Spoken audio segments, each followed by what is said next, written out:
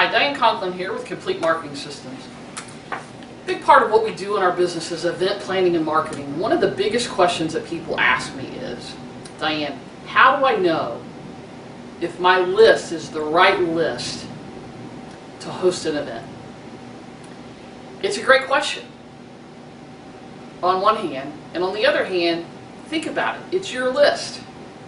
Your list, if you have a good relationship with them, they already know, like, and trust you. You already have a relationship with them.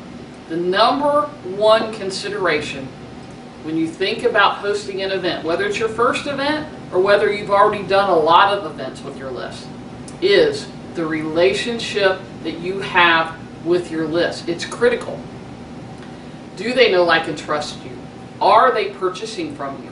How often are they hearing from you?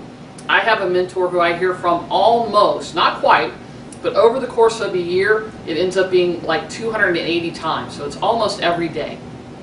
Different touches in different media. So if your list is used to hearing from you, they know, like, and trust you, they're buying from you, that's the first step in you being able to fill an event. Now, while we're on the subject, let's talk realistically here, though. I got a call not too long ago from somebody who had 1,000 people on their list and thought they could put 500 of them into a room. Now, those numbers would be really, really good, but it's probably, for most of us, it's not going to happen. You're not going to get 50% of your people to come to a live event. If you get a few percent, 1, 2, 3, 5%, 10% would be great.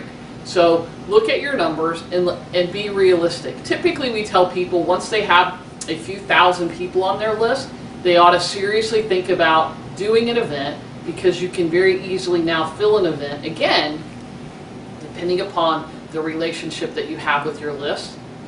Just a side note, your list is your house list. People who have opted in and who get information from you, it doesn't count the people that you have on your social media platforms. Okay? You want to be moving those people from your social media platforms over to your main list, but that's a topic for another day.